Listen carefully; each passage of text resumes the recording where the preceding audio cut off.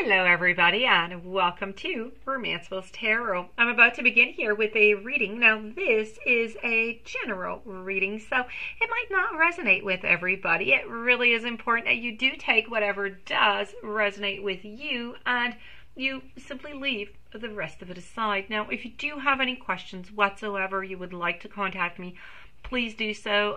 Just check out the YouTube description box right below the video and you will be able to find list of readings and email. Whatever it is that you need from me is most likely right below the video.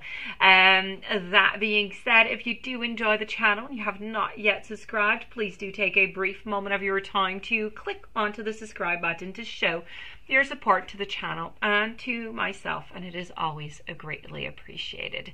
So let's get straight to this reading. These are messages coming from Spirit that are meant for you. Now we're going to be speaking here about different messages. So we're speaking about your love life, we're speaking about career, we're speaking about health, self-esteem, power in your life. So let's go straight for it. I have 4 messages here. I am going to reveal one of them here also, which is going to be the main energy of the reading, what you must not forget. So we have the 5 of Cups, I have the 2 of Wands, 5 of Wands, and I also have over here tradition. So let's turn your overall. This is about taking a stand. So when we're speaking here about taking a stand, what we truly want to say is that you're going to have to take your stand here somewhere. I know that sounds repetitive, doesn't it? But as I can see here is that with the 5 of Cups, there is going to be some heartache. Maybe you're going through a breakup or something is going to be coming up. You're going to have to use your power. It's going to be a test of courage. And that being said, that is what is going on within the reading over here. I'm going to get into detail in just a moment. So the main energy about taking a stand is about using your power. It's about, having to rely on your own judgment is what you're going to have to do. You're going to have to move quickly to where it's a whole lot safer for you, where safer, not just physically, it can be emotionally, psychologically, for your whole being, for your soul. There may even be a challenge to your position or maybe your relationship. So this is something that you have to think about. You have to take a stand. You have to welcome the challenges that are going to be coming to you.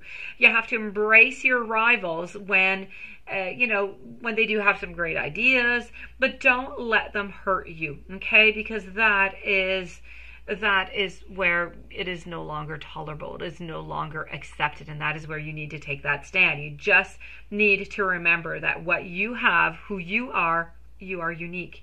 And while somebody else can do something, they can make a lot of noise, they can maybe try and show you that they can do something better than you.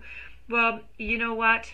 You need to take heart. You need to remember that all challenges are natural and you need to keep on moving forward. You need to be brave heart. Okay? So this is really about Spirit saying, please take a stand, no matter where it is. May it be into the relationship. I said here, there's going to be a breakup or something's going to be going on here. Take a stand. Don't let anybody put you down on any front. So with the 5 of Cups over here, unfortunately, you're maybe going through a breakup, or maybe you're not completely, heartbroken right now, but it's likely that you may be feeling maybe even disappointment. Maybe you're not breaking up. Maybe this for some of you is breakup. For others, maybe this is about a certain disappointment within a love relationship. It could also, I have to say, if you're not into a relationship, or even if you are, it could also relate to any work opportunity. Okay, so maybe there is something that is going off within your life right now. May it be love or may it be career. Something is not suiting you, not meeting your expectations, and you've had some really high hopes, and now you're kind of feeling yourself stuck into the same familiar pattern, something that is of a cycle that just keeps coming back for you. So you may even feel that, the world isn't really on your side right now. But you need to take time to just kind of shake off all of those thoughts. Take a break. Go somewhere, completely new. Do something that's going to change your mind. You need a fresh outlook. You need, with a real idea of how you're going to participate in bringing these situations about what you can do to remedy to them. Or really, what is your next step, if you prefer? If we move on over to your own power over here with the Two of Wands. So the Two of Wands over here with your own power is truly about speaking about how you need to use that power that you have. And that power, the true power that you have, it comes from one place, and it comes from within. And you're doing a great job with your within, okay? Absolutely fantastic. But you need to not rely on the assessment of others to make you feel good.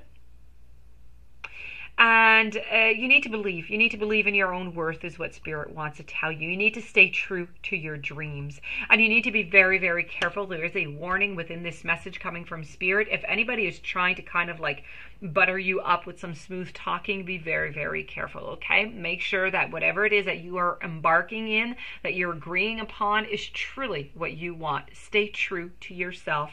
Use your power quite wisely. Moving on over here to the tests of courage with the Five of Wands. Well, there could be a major, there could be something quite, some type of hassle that could be taking place here, whether it's overt or politically underground. You know that there is a serious power struggle going on somewhere within your life here. And you're worried about it. And you know in your gut that the direction that this is going in, and you know that there's many obstacles. And you're just worn out. The Five of Wands is about wanting to take that one of those wands and to fight back and to know and to continue onto the path that you wish to go upon, but not being able to because the energy is kind of lacking, okay? Because maybe you're afraid to take a stand. Maybe you're just worn down from everything, from all the fights, from all the hassle, from all the arguing. This is about following the rules, about stop fighting, taking yourself out of that firing line, coming up with a solution, acting on it, and don't beat up those who stood into your way. Don't beat up upon yourself. This is not about putting yourself down. This is about putting yourself up. This is about taking a stand. And we're going to conclude this reading over here with nostalgia reflection over here. So this is about, they say it's the way that the world is, it's the established order, what most folks accept as some kind of natural order, a fait accompli, if you will, about where there's nothing that you can do. Sometimes we just say, or people will tell you, you know what, this relationship or this career, whatever has happened here, there's nothing you can do about it, right? Well, these are the sorts of conservative messages that you're going to be hearing. So you need to remember, no knee-jerk reactions. Simply listen and wonder, is this really true? Is it really true for you, for your case, for your situation? Is there a best way? Is there a right order, a code that's untouchable? When working on your very own personal code of ethics, you would do well to listen to the wisdom of others. But you need to be respectful. And then, without making a big noise about it, choose whatever works for you. Allow others to know what is right for them. And this is your time to learn what you truly feel to be the very best way for you to walk through this world, to walk through these challenges that you're facing right here. And this, my dear friends, does complete your reading. I do hope that you enjoyed it. I do hope that Spirit brought you some very interesting messages that you will be able to use. If you'd like to contact me, all my information is right below into the YouTube description box.